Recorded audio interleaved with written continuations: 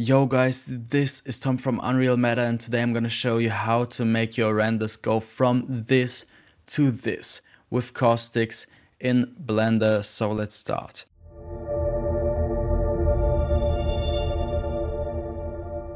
I have this drinking glass right here, and the first thing we want to do is check if all the vertices are merged. So select them all, press M and merge by distance. They are all merged. Also right click and shade smooth, and then you can go to this tab, check the face orientation, and if everything is blue, then you're good to go.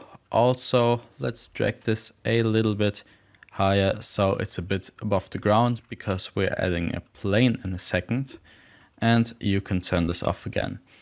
The next thing we want to do is switch from EV to cycles, switch to GPU compute if you're using GPU. If you're using CPU, then also check the path guiding box, but I'm gonna use GPU, and then go to light paths, and you will set your light paths for the transmission like this. So you have one face here, this is the outer face, so you need one bounce. Then you have this face, this is the second face, third and fourth. So you have a light ray that passes through these four faces, so you will need 4 light bounces. If you really want to be safe, you can set it to higher amounts like 5, and I will decrease the diffuse to 1 and the glossiness to 2 and set the max bounces to 5, and also I will decrease the transparent bounces to 1. Okay, so we're good to go.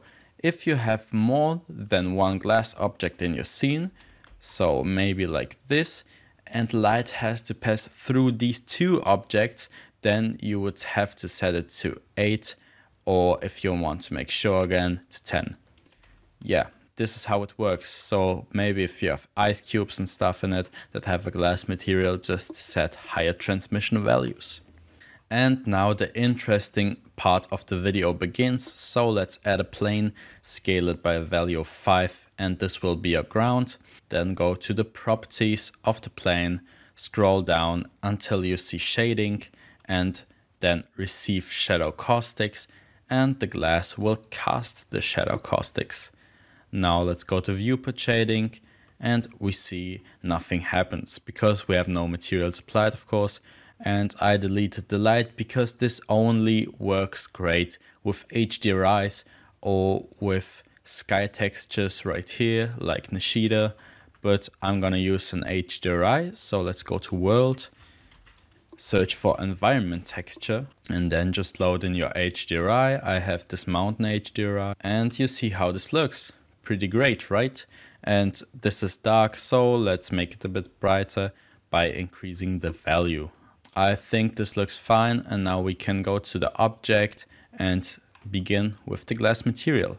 So the first thing is to set the transmission to 1, so our glass will be more transparent, but then we also need to decrease the roughness, and let's set it to a value of 0 for now. And you see nothing happens right here. We get no caustics. So why is that? This is because we have to go to the world tab, settings, and then shadow caustics. And now you will see we get the caustics already. You could leave it like that, but the caustics are very dark.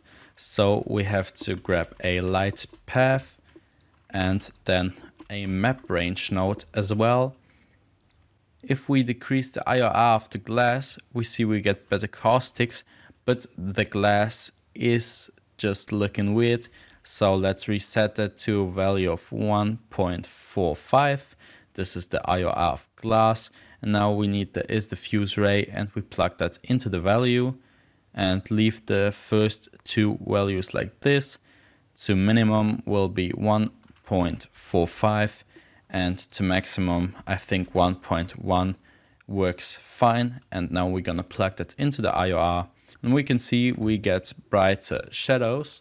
So this is it without the node, and here is with the node. So of course the setup looks a bit weird, but what the light path node does, this one right here, is as we render the scene, rays are cast into the scene from our camera and then they bounce around. And there are different types of rays right here, and we can just grab the diffuse ray. So it's for the base color usually, but we have the transmission to 1, so actually we have no base color, and then we can manipulate this ray like the material is translucent, okay? And with this setup, you actually would have a really nice glass with realistic caustics, but we can make it even more realistic by adding imperfection maps. So let's do that now. So let's press Shift A and search for image texture. And then I have this fingerprints roughness, and we're gonna add that to the roughness. Your object has to be unwrapped, so let's go to UV editing, A, U, and Smart UV project. And then we can go back to shading, and let's review this roughness by clicking Ctrl, Shift, and left click on the node. And you see how this looks right now, and the fingerprints are very big. So we can press Ctrl T if you have Node Wrangler on. If not, then go to Edit, Preferences, search for Node Wrangler and turn it on. And then we can adjust the scale. So the fingerprints are a bit smaller. I think this is too small now, but 1.5 works fine. So if we render this, we can see the fingerprints, but this effect is too strong, so the glass is very dark. And what we can do is grab a contrast node and plug it in between, increase the contrast a bit, maybe to a value of 2. And for the next step, let's add a color ramp in between and elevate the blacks a little bit,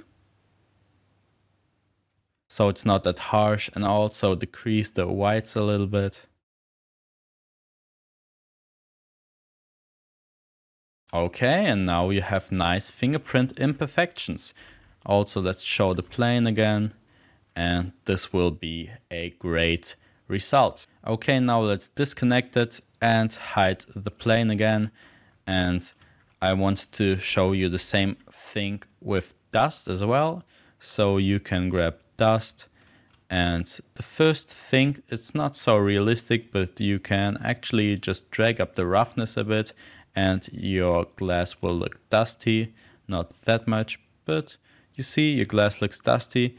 And also you could do that with a roughness imperfection map and you get the same effect. Also make the dust a little bit smaller. I think 3 or 4 works well. Let's leave it at 3. And also plug in a brightness contrast. And your glass will look old and dusty. Okay, and also if you want to change the color of the glass, you could just do that from here. Green glass, red glass, just don't go too strong with the color because this doesn't look realistic anymore, but only a bit of color. Also, you can add a color ramp and do the same thing with 2 colors. So let's grab orange and then green, and you can plug that into base color with a gradient texture. Also, you can add a mapping node, rotate this gradient texture. So let's actually do that by previewing the color ramp. Again, press Ctrl Shift and left click. Then let's add rotation to this. So 90 degrees. And now we can even do a rainbow glass.